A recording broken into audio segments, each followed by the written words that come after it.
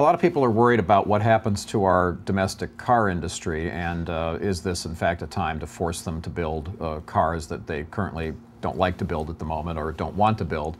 And to me the answer is yes. I mean, sometimes the medicine doesn't taste very good going down, but if you know your patient is dying, you do whatever it takes. In this case, maybe it's the equivalent of chemotherapy, but our car companies need it or we won't have them in as little as 5 or 10 years.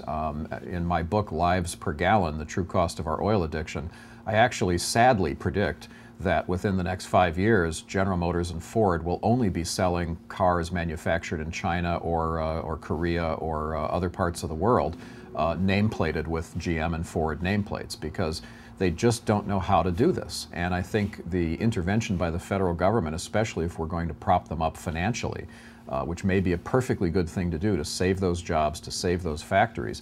But if we're going to do that, then we should demand that they build the vehicles that consumers actually want. This is not a question of jamming something down the throat of consumers who don't want it. It's time for an intervention, and just like we're saying that the Treasury ought to be buying up some of the distressed banks, not just the bad debt, I think the same thing is true here. We should be not just pouring money into car companies, but perhaps buying their stock and changing their management, because this is neglect of the workers and the shareholders when you see these companies on the verge of bankruptcy, when it's not the industry that's suffering. You can look at Honda and Toyota as examples, and the Korean automakers as examples of how robust the industry actually is if you're properly managing and responding to what consumers want, which means fuel-efficient vehicles and ones that pollute less in terms of greenhouse gases.